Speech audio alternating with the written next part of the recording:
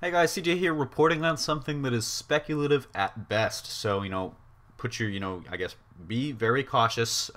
Don't take everything I say here as gospel. It's not necessarily true, it's just a theory. So, let's dive right in. What are the chances that Agent Coulson could be an Inhuman? Now, temper that.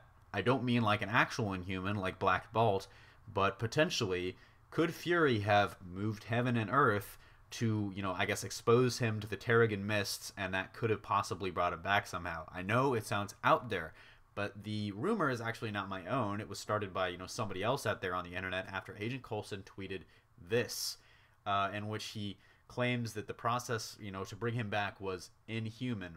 Now I'm going to go ahead and say this outright up front. Here you go. He probably just meant barbaric and savage and not, ethical or moral in any way. However, this has started, sort of a shitstorm on the internet, and everybody's believing that he's an Inhuman. I personally think that it would be an interesting way to, I guess, introduce the Inhumans and introduce the Terrigen Mist, because I'm all for Black Bolt and seeing everything. And of course, it's been widely reported before that Inhumans would, I guess, replace mutants because X-Men owns the word mutants and Marvel can't use it. So Inhumans, I guess, replacing mutants, and that's, the rumor that Quicksilver and Scarlet Witch are going to be Inhumans and not mutants. How many times? Take a shot every time I say Inhumans and mutants. But anyways, I'm personally, again, I'm for this theory, only because I think it's a great way to introduce those characters. I really want to see, an Inhumans movie, and I hope it does happen one day.